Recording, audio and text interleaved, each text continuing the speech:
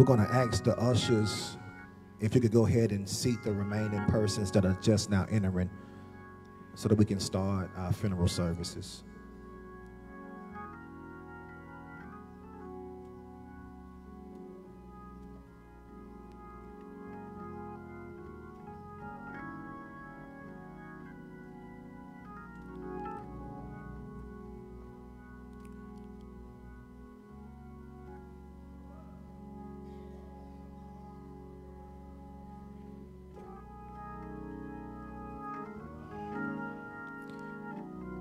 even in this, God is still getting the glory. I need you to do me a favor. If you're not with the family, I need you to help me create an atmosphere on this afternoon. We came for a homegoing celebration. Let's create an atmosphere that will make this mother feel love. I need everybody who got faith to stand up on your feet and help me give God glory. Come on, let's make the devil out of a liar, that God's gonna still get the glory. Hallelujah. Hallelujah. Let the redeemed of the Lord say so.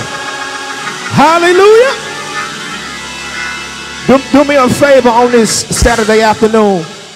I know we are weeping and we're grieving. I need you to help me understand what a eulogy service is all about.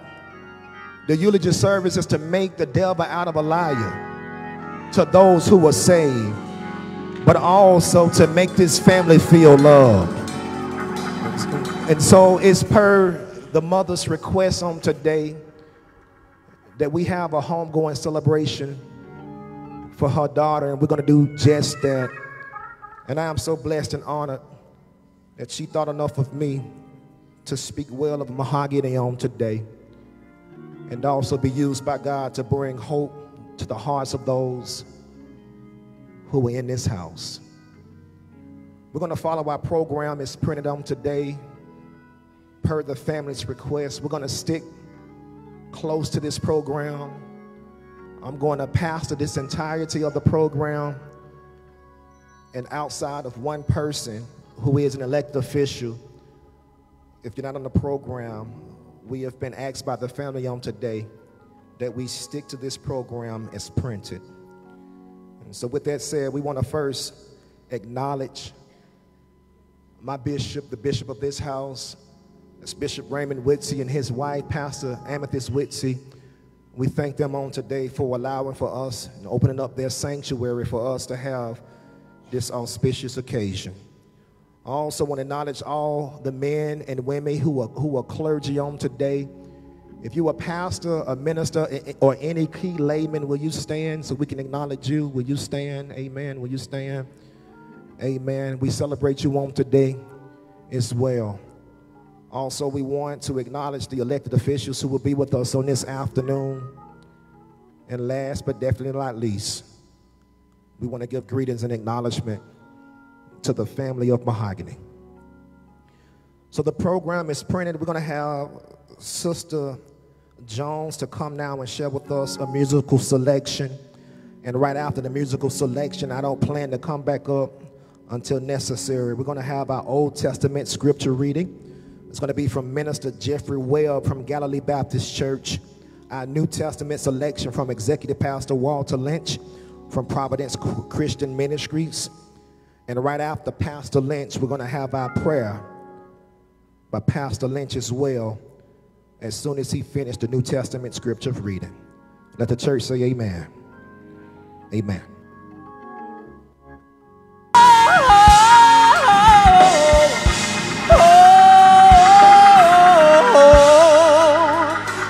Just say a prayer for me.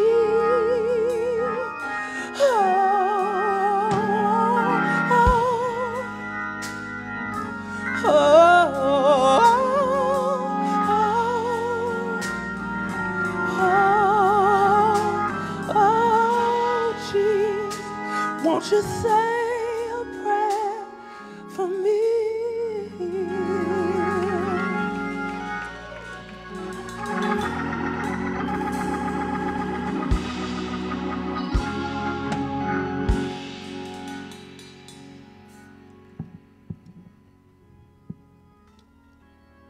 Testament come from the book of Psalm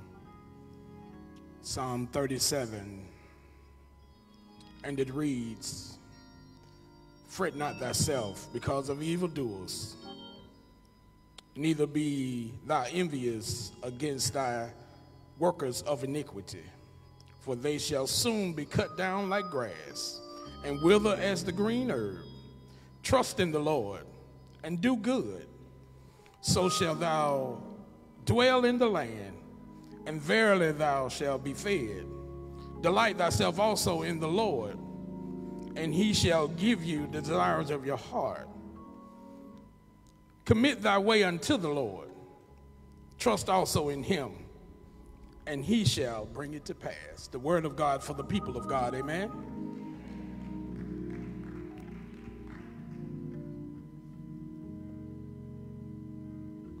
Our New Testament reading will come from Romans, the 8th chapter, the 35th through 39th verse.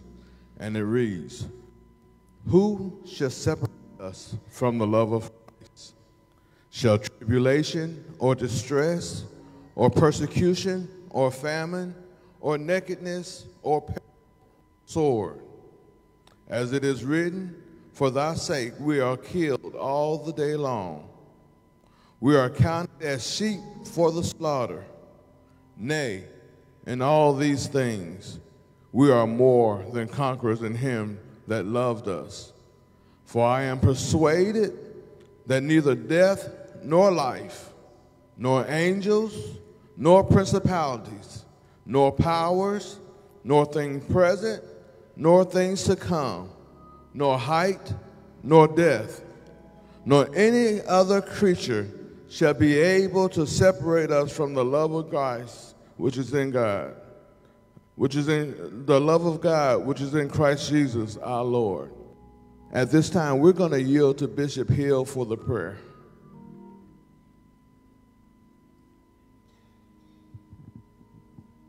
Let us pray.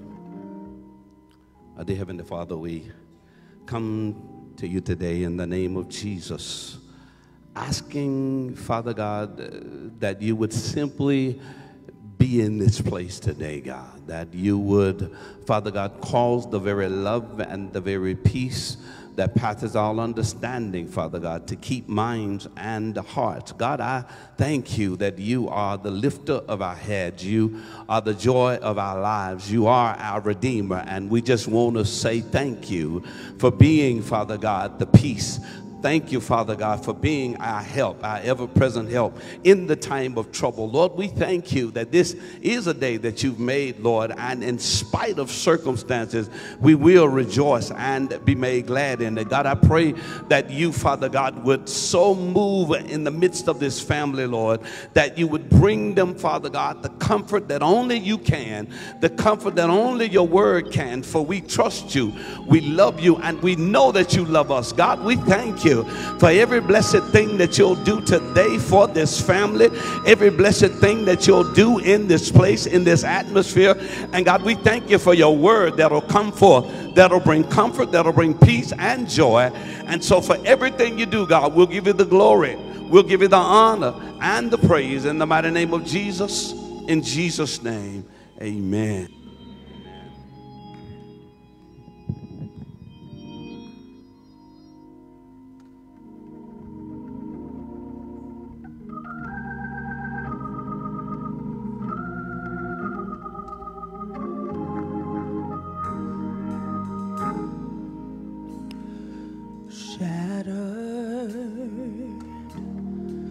But I'm not broken, wounded, but time will heal. Heavy the load, the cross I bear. But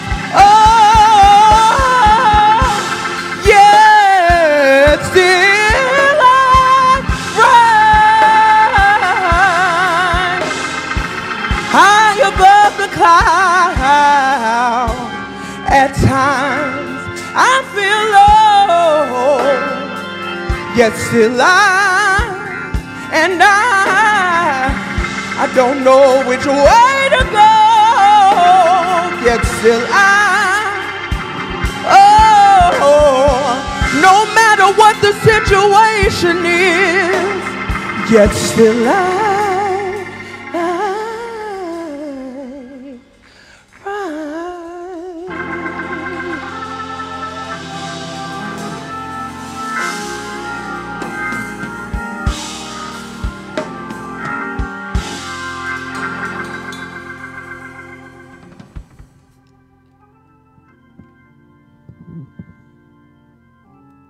still I rise. We have come to the part of today's program where we are tasked with what I deem as the most difficult eulogy I've had to share in all of my more than 25 years of ministry. But I am so thankful for the comfort of the Holy Spirit, who is always whispering to us down through the corridors of eternity the mysteries of God's purpose and plan for our life.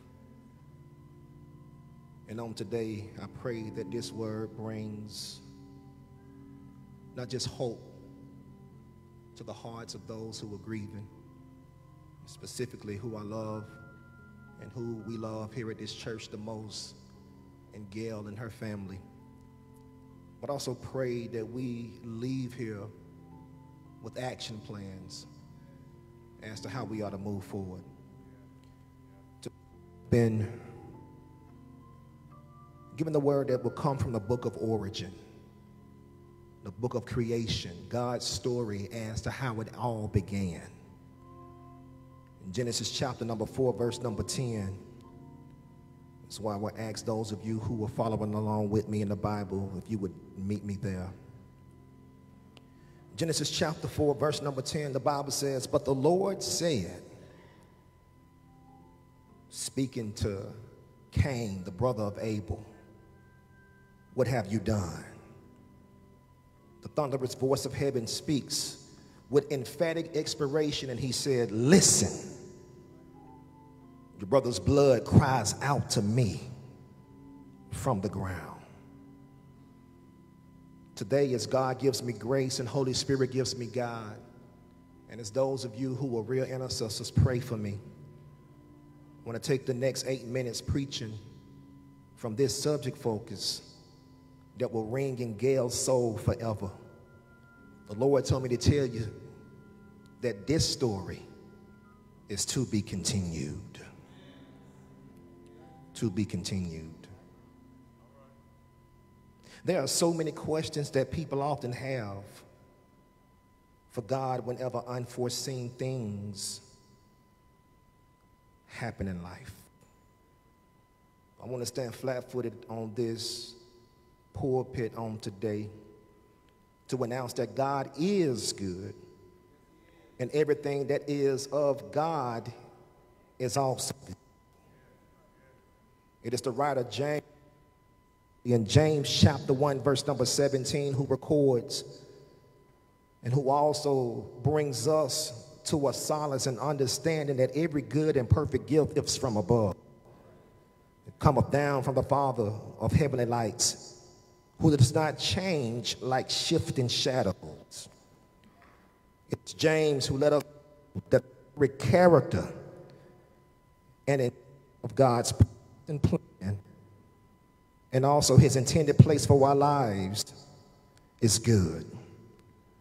God doesn't just do good for us, but the very character of God within himself is good. So the theological phenomenon that people often wrestle with is this: how can a good God allow for bad things to happen to good people? I want to stand here and tell you on today, my brothers and sisters, those of you who are on campus and those who are online, when God created man, he said it is good. And since God's announcement of all things being good, nothing has stopped God's plan from being good. Something now in the earth that wasn't present in the garden when God declared that things were good. The thing that I'm talking about on today is something called sin. Sin contaminated and distorted the seed of righteousness. It contaminated and distorted the seed of righteousness, but it did not disturb the infinite and divine plan of God from still coming to pass. I've come to tell you the story on today as we sit, all of us, wrecked with grief and overwhelmed with questions, to talk to a God who we've never seen, but those of us who have faith, we still know that not only does God exist, he is not a distant deity that exists in the sky, who we'll only meet once our souls are disassociated from our mortal bodies. But my Bible said that God is a very present help in times of need. And that when you draw unto him, he'll draw unto you and show you great and mighty things to come. I want to let you know that even during this disturbing time that we're all faced with uncertainty, with what took place that has assembled us all here on today, we're asking questions: how, when, and why could something this happen? I'm going to let you know that there's nothing new under the sun. And ever since God created man and sin came into the earth, sin contaminated and also discredited the purpose and plan of God for what he had for man. And this is what we see in the context of Genesis chapter 4, taking place between two blood brothers, Cain and Abel, first descendants of Adam and Eve. The Bible said that Adam and Eve, first sons were Cain and Abel. And Cain and Abel one day brought an offering before God, and as they came before God, I want you to understand today that God does not just judge the things that we can see with our eye. That's why you have to be careful when you look at people's outside and you make judge and speculations about who they are based upon what you can see. Because the Bible said that man looketh on the outward, but it's God who looketh at a person's heart. So these two brothers, Cain and Abel, come before God to make a sacrifice, to make an offering, to bring the offerings before God. And God rejected the offering of Cain, but received the offering of Abel. It had nothing to do with what they offered, but everything to do with the character and condition of Abel's heart versus that of Cain's heart.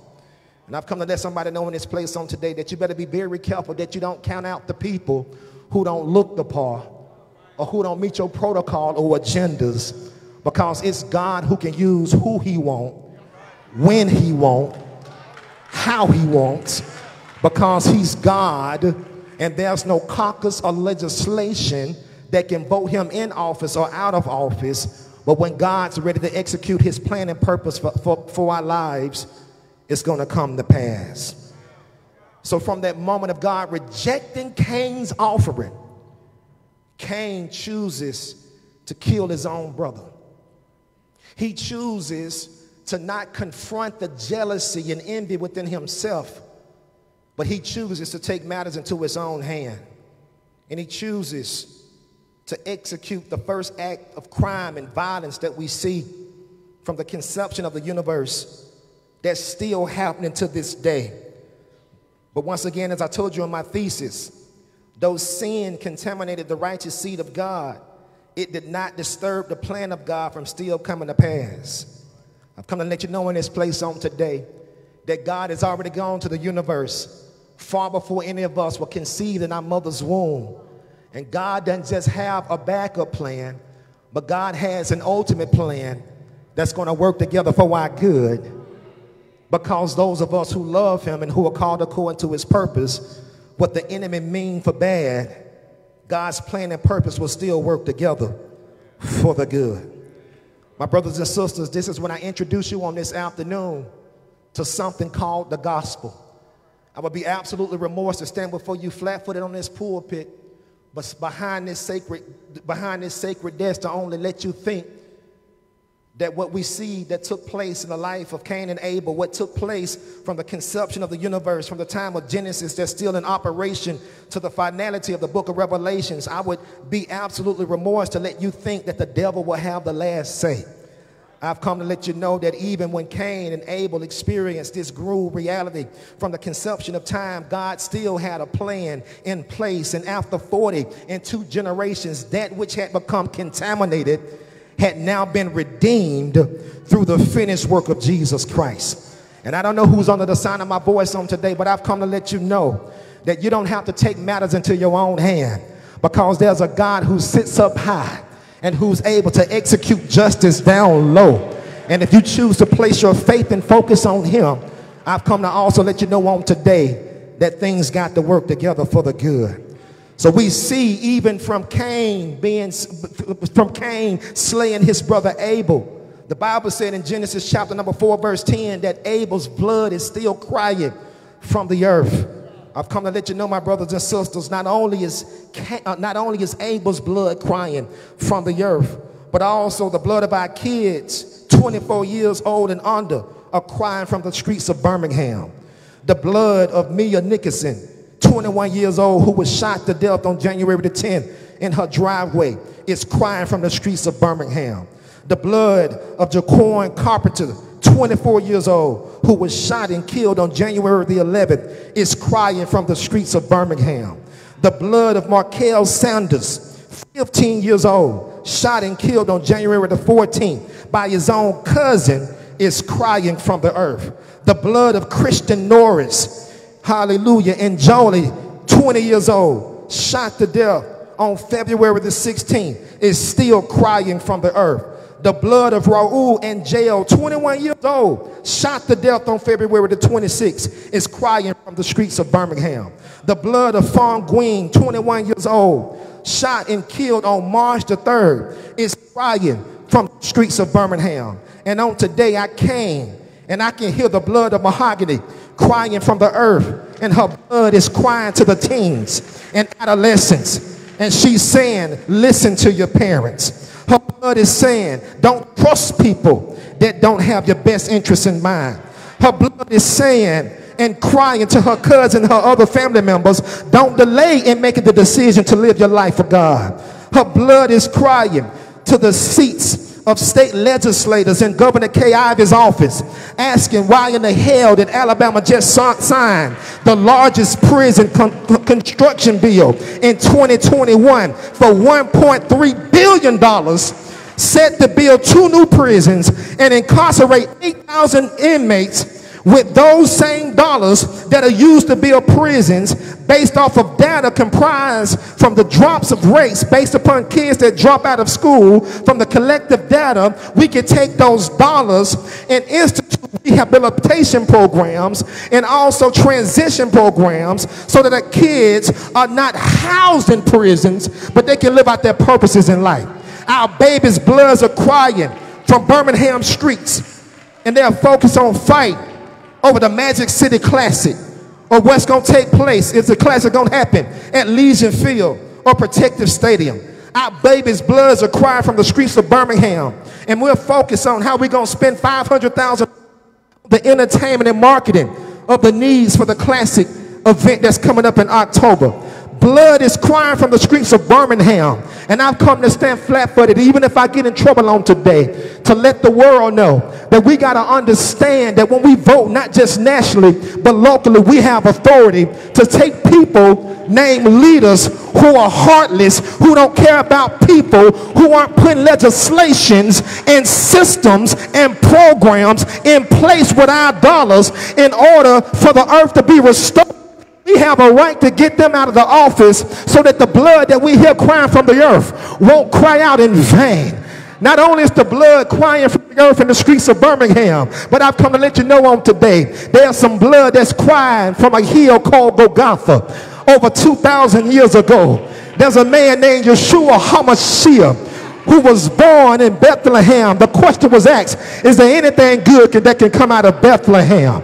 Not only is the blood of Jesus crying from Bethlehem, but I've come to let you know that Jesus lived 33 years, 33 and a half years, and in his 33 and a half year mission, I've come to let you know in this place on today, Jesus' purpose and intent was to restore everything that had been messed up by man. I've come to let you know on today that not only did Jesus shed his blood so that we can be saved and now be considered the righteousness of God, but I've come to let you know in this place on today that Jesus' blood was shed so that when we shed blood, all the blood that we shed won't be shed in vain.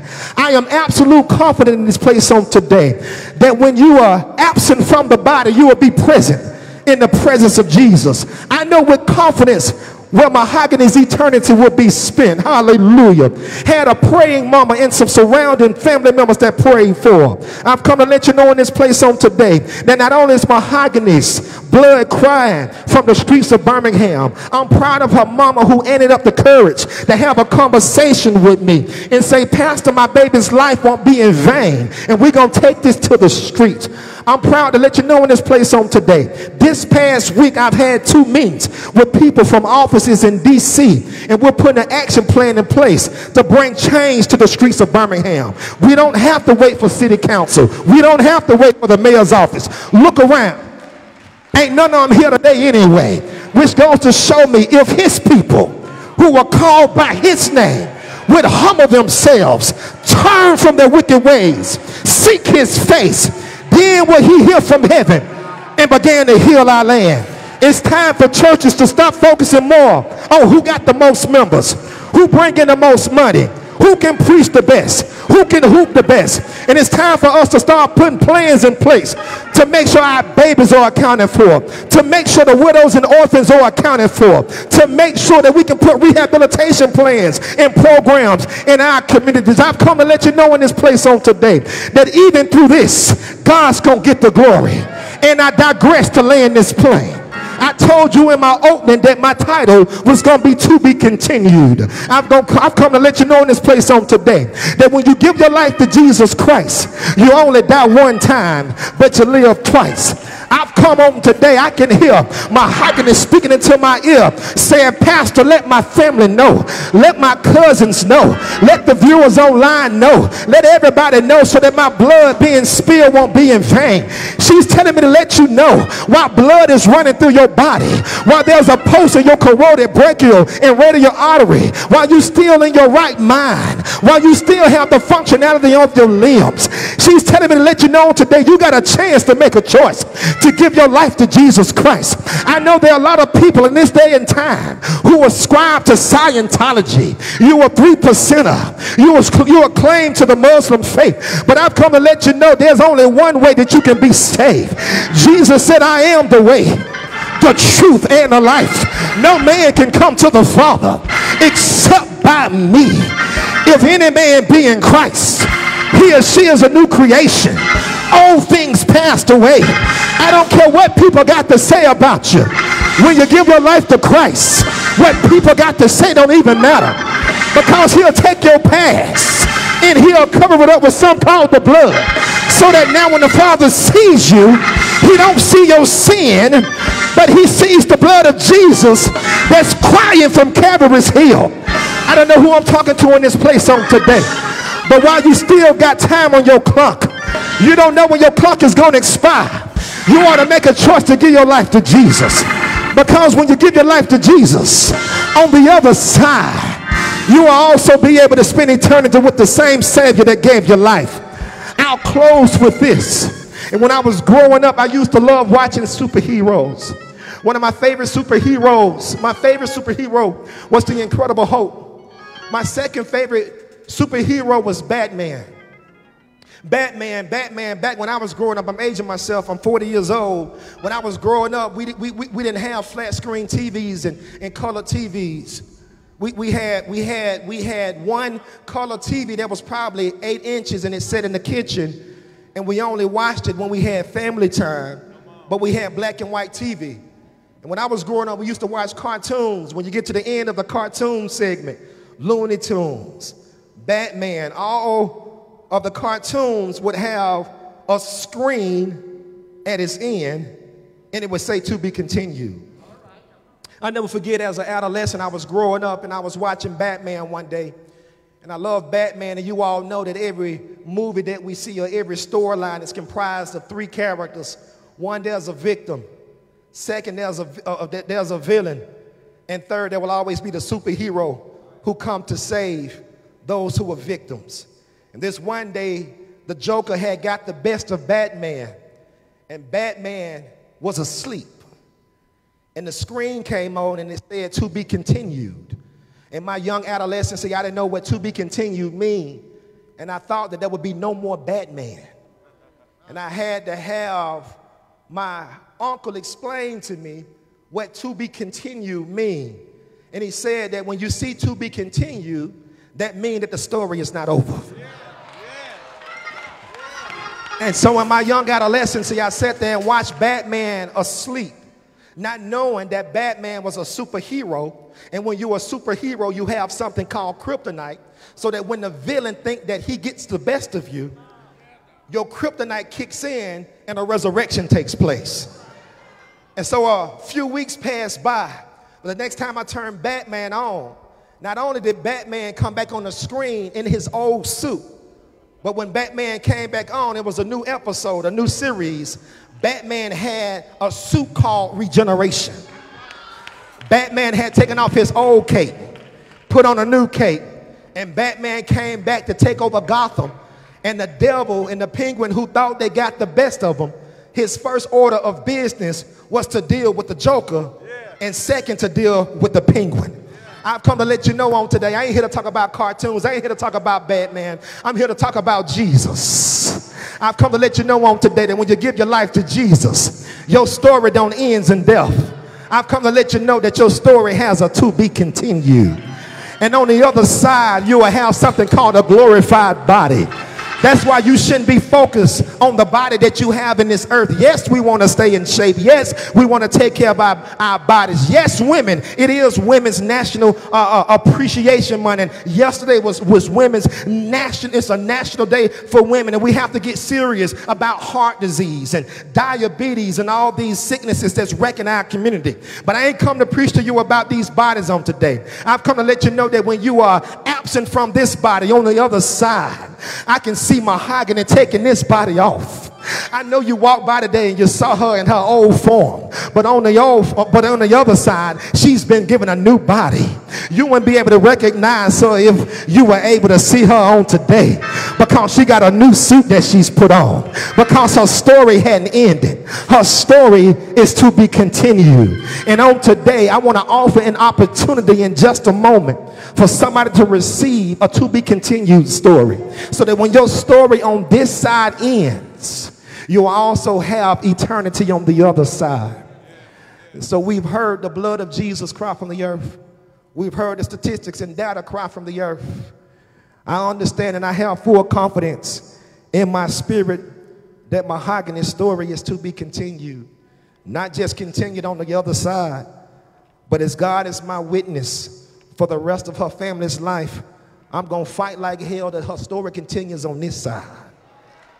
Not only is Mahogany's blood crying from the streets of Birmingham, I prayed, and Holy Spirit, I asked, I said, Holy Spirit, how can I leave Gail, the mother of Mahogany, and her beautiful baby? How can I leave the family with the message of hope?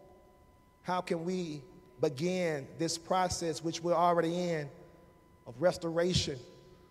How can we eradicate grief? How can we dissipate this reality of guilt? Sometimes parents, you take on the weight of your children's decisions.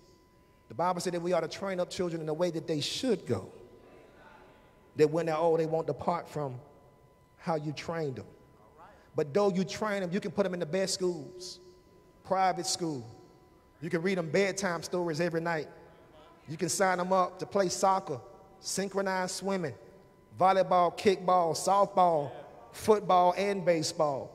You can keep them active out the streets. You can put them in the best neighborhood that Birmingham has to offer. You can do all that stuff as a parent, but you're still not responsible for the decisions that they make.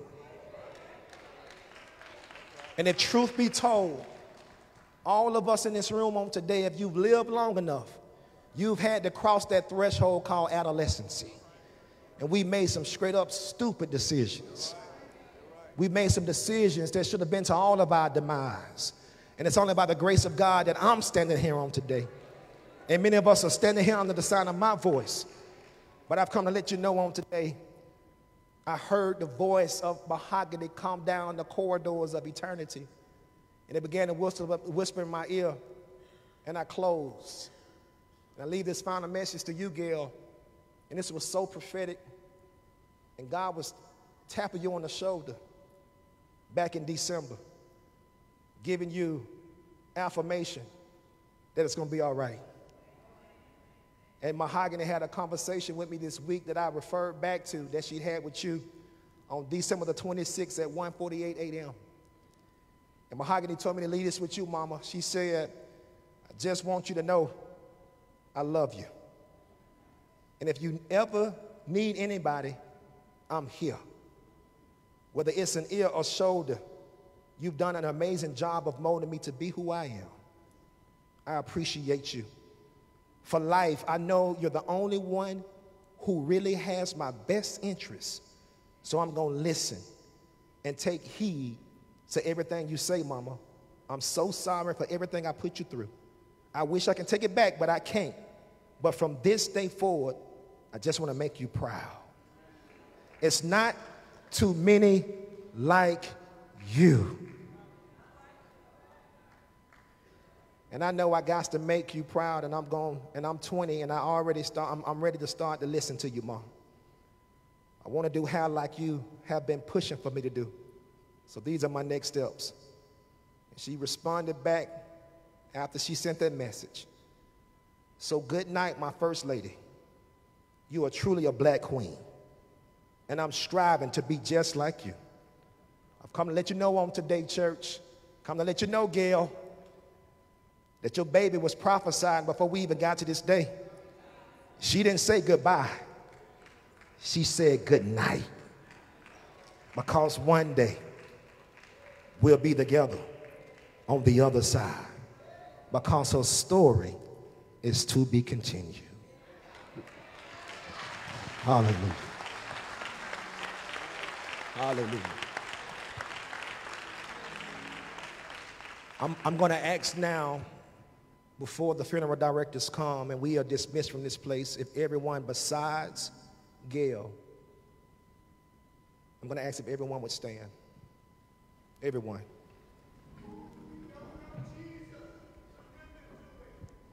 I'm going to preach. I'm going to preach. The pastor got it. I promise you I do. I'm going to ask ushers, I'm going to ask gatekeepers that you help me control this environment. No one is walking. No one is moving. If you're under the sound of my voice, I need every head bowed, every eye closed.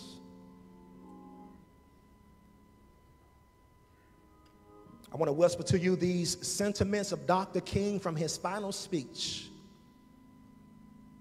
He said, I too have a desire to live long. But long life has its place. Dr. King had finally accepted the will of God for his life. And he understood that though all of us have a desire to live long, no man knows the day nor hour when he will return. I want to speak first and foremost. There are two waves of people I want to speak to. Every head bowed, eyes closed. I said and read to you from January the 1st, 2024 to this date, when the month of March, we're not even 90 days into 2024, and we've experienced in the city of Birmingham alone. This is local data, not national data. We've experienced almost more than 12 young people who are not even 25 years old to lose their life. When you're young, I want everybody 25 and under, listen to me very well. When you're young, you live as if you're invincible. Like nothing can happen to you. And I want to extend the opportunity on today for you to make the greatest decision that you will ever make in your life, to assure your eternity.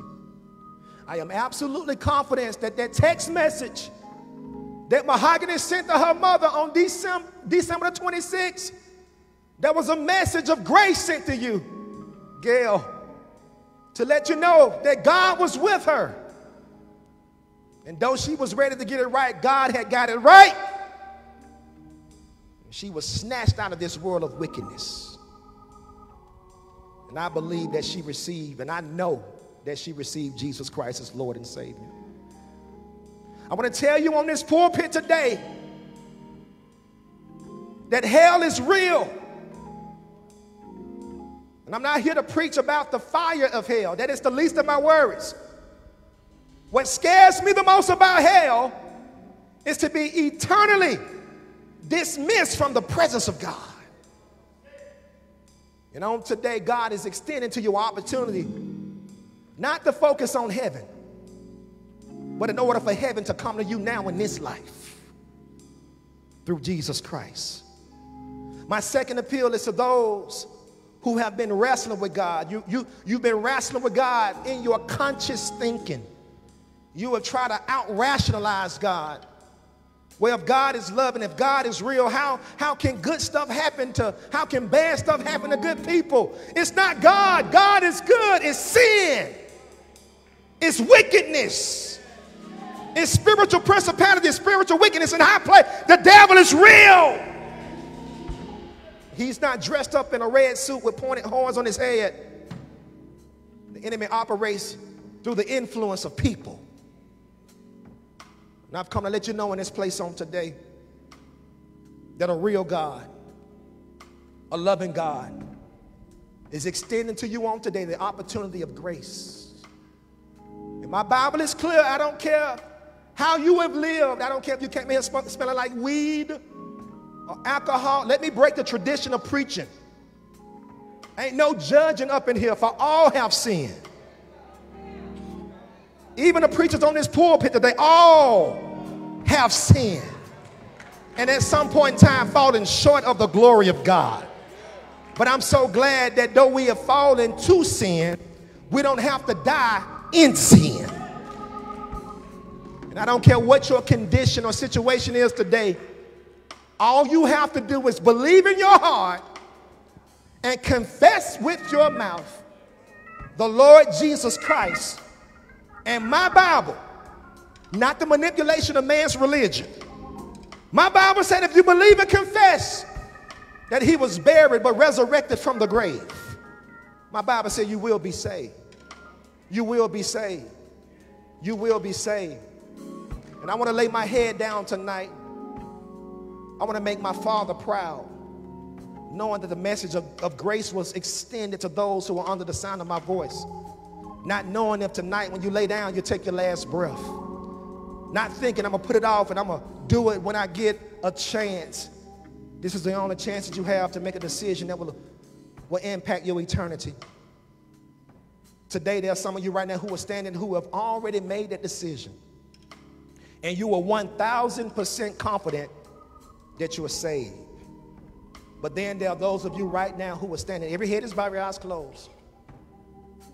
No moving unless there's an emergency. All you have to do is believe and receive. There are no cameras on you. Nobody is looking at you. Right now, all of heaven is watching, waiting for you to make a decision in order for your story to be continued. If you're under the sound of my voice right now and you have already received Jesus Christ as your Lord and Savior, and you know, God forbid, but if something happened to you tonight, you take your final breath, you know that your story will be to be continued because you made Jesus Christ your Lord and Savior. Right now, I want you to take your seat. If you haven't made the decision, stay standing. If you made the decision, if you know for sure that if I die tonight, I'm going to heaven. If you're not sure, I want that decision to be made on today. So, Father, I thank you on today for this word. I thank you for the message of grace. I thank you for the life of Mahogany.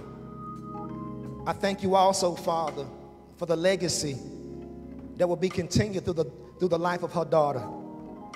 I thank you, Father, for the amazing expression of love that was given through her mother. And I thank you, Father, for the days that you loaned her to us on this side of eternity. Now, Father, I pray as I conclude and close my book, that everyone under the sound of my voice and those who may also be watching this service online have decided to make you their Savior, so that their story will also be continued. In Jesus' name, amen, amen, amen. Before we start moving, I have a few instructions to give to the entire house. There are about to be a lot of moving pieces. And so these are not just my requests. These are the requests that have been given to me directly from the family, and also given directly to me from persons who are also responsible for what's taking place behind the scenes that you can't even see. In just a moment, I'm going to ask the funeral directors to carry us forth with the duration of making sure that we can get to our interment service. I'm going to ask, unless you have an emergency, to please, in just a moment, I'm going to make sure I come back after the presentation. I'm going to ask that you will not leave from the sanctuary at all until all the ministers descend from the pulpit, and also as we're able to escort the family out to the vehicles. Please listen to me very well. This is what I've been charged and tasked to do as Gail's pastor. I looked her in her eyes as I sat with her and her family, and I assured her on today that I was going to make sure that we execute everything that their family requested. For just a moment, I want you to only imagine how overwhelmed they're feeling right now. We've been tasked with the effort to make sure that they exit directly from the building to get to their vehicle so that we can get to the cemetery.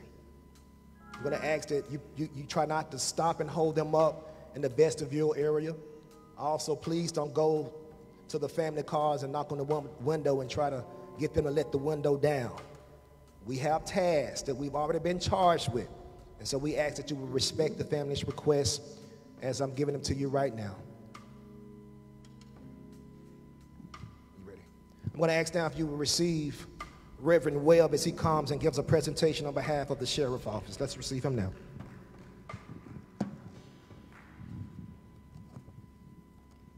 I have a resolution for the family from Jefferson County Sheriff's Office, where Sheriff Mark Petway is Sheriff of Jefferson County, and it reads, "To the family, for God so loved the world that he gave his only begotten Son, that whosoever believeth in him shall not perish, but have everlasting life." John 3:16 from the King James Version. It is with deep sympathy that the Jefferson County Sheriff Department, under the leadership of Mark Petway, express our heartfelt condolences and deep sympathies to the family of Mahogany Jackson. It is presented on the 9th day of March in the year of 2024. I have hereunto you set my hand and caused the seal of Jefferson County to be asphyxiated. I didn't read the whole thing because of time. At a later date, you can read it for yourself. Amen? Thank you so much.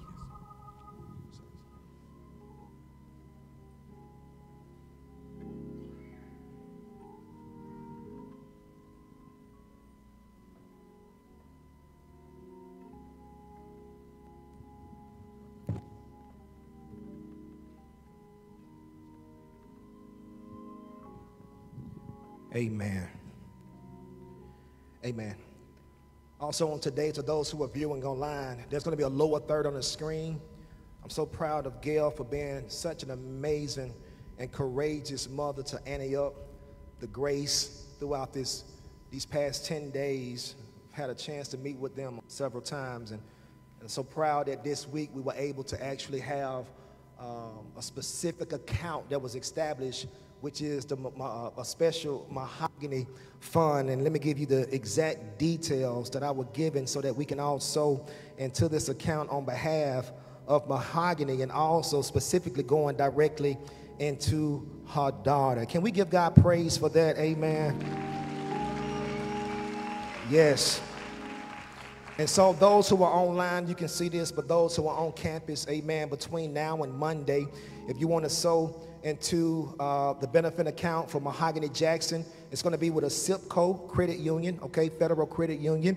And for confidentiality purposes, I don't want to provide the account number, but if you go in and specifically let them know that you want to give into the Mahogany Jackson benefit account, amen, you can do that. I'm here standing proud on today to let you know. Let me give you the exact name, amen. Well, I don't want to give the name for confidentiality purposes, but there is a national organization that we're already partnered with out of Washington, D.C., yes, that we met with this week, and they have already assured that $3,000 is going into the family of Mahogany. Let's give God praise for that. And we're also standing in partnership from our church, amen, from our church at CBF Ministries.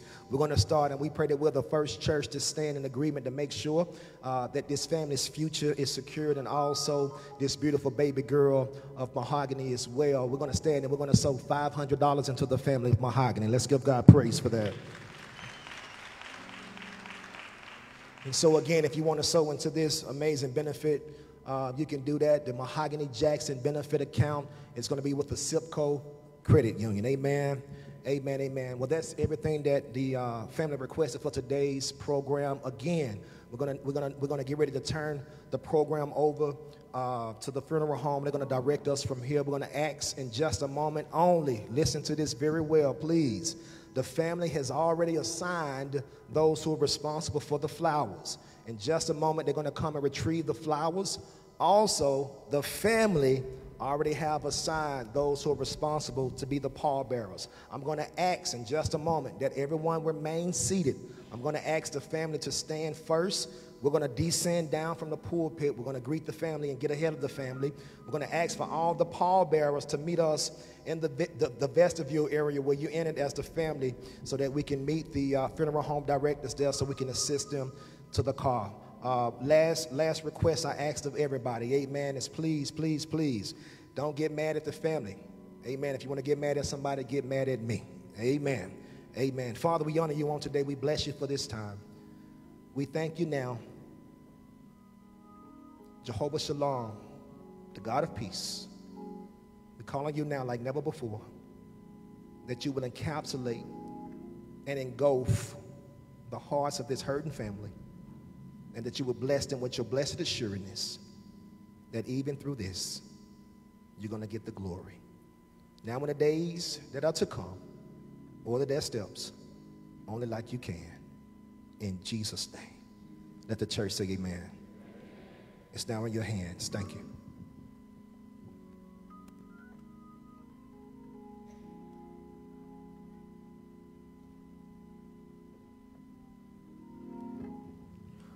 We're going to ask now if all the flower bearers will come. Let's go ahead and have all of our pallbearers to go ahead and meet us at the rear of the building. Thank you so much.